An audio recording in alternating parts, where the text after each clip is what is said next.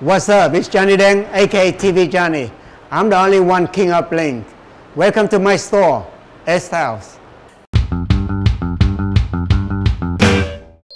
Actually, I went to United States in 1996, and I'm a jeweler when I was in Vietnam. When I came here, I started working as a jeweler right away.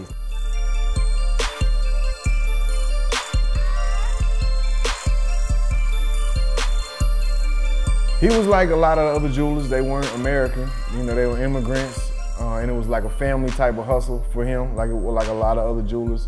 You see, this I already did few of them for the boss man Ricky Roth, and this is the big one I'm about to do right now, about 5 inch. So when they started, they pull up from one customer, refer to another, from another, and it became like the whole neighborhood know I'm the one who do custom jewelry. This one where we call the grill, but it make like few hundred grill a day now. We had a product in the grills that no one else had, where Johnny was just so cold with making them. It was so different than every other jeweler.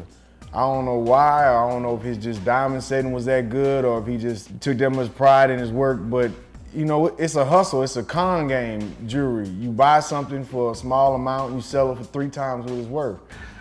Now, this is another one I just did for him. Honestly, this kind of we feel like American dream.